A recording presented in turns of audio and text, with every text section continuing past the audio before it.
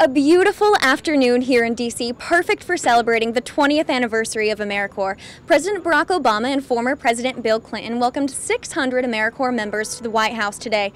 The current 4,400 members of the Arizona chapters weren't all here, but their work was still honored. Ladies and gentlemen, the President of the United States, accompanied by the 42nd President of the United States, Bill Clinton. Two presidents and about 600 others getting together to say, Happy birthday, AmeriCorps!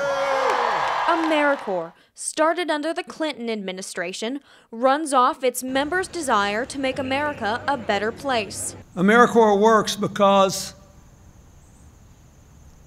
all of you who went before kept your promise to get things done. Former President George W. Bush and President Barack Obama kept AmeriCorps going during their time in office. But that's why when I look out, I can't describe how inspired I am. In its first 20 years, AmeriCorps says its members' 1 billion hours of community service has helped thousands of communities and millions of people.